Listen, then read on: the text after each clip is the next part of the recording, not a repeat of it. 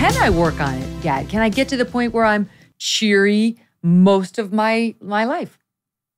So there's good news in that about 50% of our genes are inscribed in our of our happiness are inscribed in our genes, so that we can't control, but that still leaves 50% up for grabs.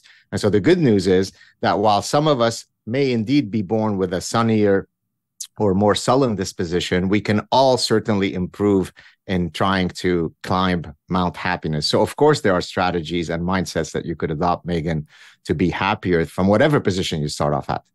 Is it at all related to IQ? Because I have a strong belief that if I had a lower IQ, I'd be a happier person. You mean because the more you know, the more you're cynical and the more you hate the state of the world? Is that what you're saying?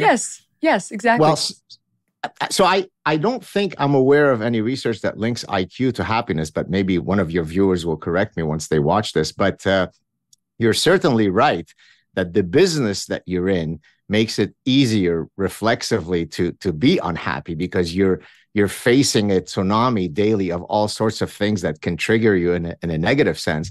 And so, one of the reasons why, by the way, I wrote this book is precisely because I had spent so many years navigating and fighting within the culture wars. I thought, why don't I take a shot at actually writing about the opposite end of that spectrum, writing about something that makes people feel uplifted, happy. And if I've done a good job, we'll see shortly, people will respond well to it.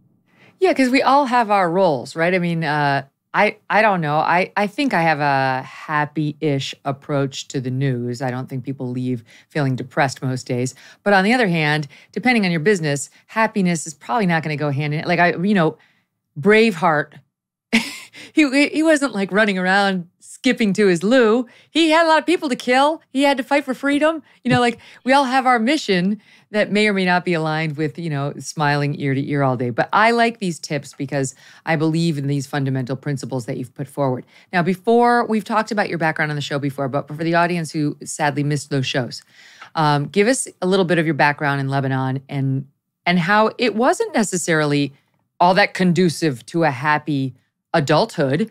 You got off on arguably the wrong foot in the womb, and then it went kind of rough for the first several years. Do you want me to tell the story of in the womb that I? Right. So I was once taken aside by my mother, who wanted to sort of, like any good Lebanese Jewish mother, she wants to instill tons of existential guilt in you, and that you owe her. And so she told me of a story of how close I came to being aborted. Specifically, so my parents, they had 3 children. They got married very young. My mother was almost 16 years old. My dad was 4 years older than her. And by the time she was 19, she had already had 3 kids. And then I came along 10 years later as an accident. And so my mother was dead set, and this is in the 60s, she was dead set against having another child. And so she wanted to get an abortion. My father was dead set against that idea. So they kept arguing, as the story goes.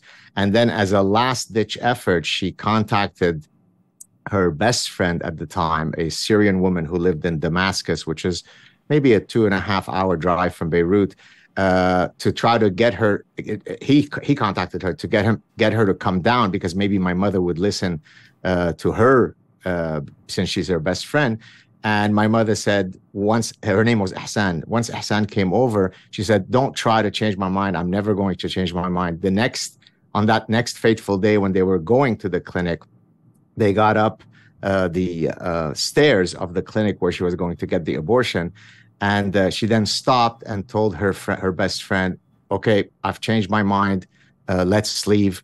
And then my mother always reminds me, "You came this close to being fish food," which was her rather visual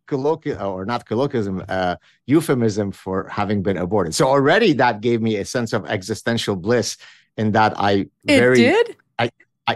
came close to never having existed. Imagine if I would have never had the pleasure 50 plus years later of meeting Megyn Kelly. So that's one. But then later, by the age of 10, so I grew up in Lebanon. So to answer your question about my background, I grew up in Lebanon, where we were part of the last remaining group of Jews that had not left Lebanon. And then the civil war broke out. where it became very, very difficult and precarious to be Jewish in the Middle East. We faced some very difficult circumstances. So in a sense, even though I went through some very harrowing periods in my childhood, that actually, many years down the line, offers me a deep appreciation for life, because in so many places, my life could have ended even before it started, if not ended when I was very young. And so I do wake up with a sense of existential gratitude. Look at that. All these people out there think they have it rough. Gad has a mother who's not a very nice person. And on top of that, he grew up persecuted minority in a war-torn country, and yet still has found the keys to happiness. Look, you did the tough thing during COVID. You paid your people and pulled your business through the pandemic. And now doing the tough thing could qualify you for up to $26,000 per employee at covidtaxrelief.org. Government funds are available to reward companies with 2 or more employees who stayed open during COVID. This is not a loan, and you don't have to pay it back. The program's complicated, but no one knows more about it than the CPAs and tax experts at covidtaxrelief.org. You pay nothing up front. They do all the work and share a percentage of the cash they get you.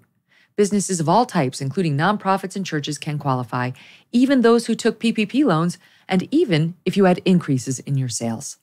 You did the tough thing for your employees during COVID. Now let covidtaxrelief.org help get you up to $26,000 per employee. Visit covidtaxrelief.org. That's covidtaxrelief.org, covidtaxrelief.org. Hey, thanks so much for watching. If you like what you just saw, hit the subscribe button for more clips and full episodes.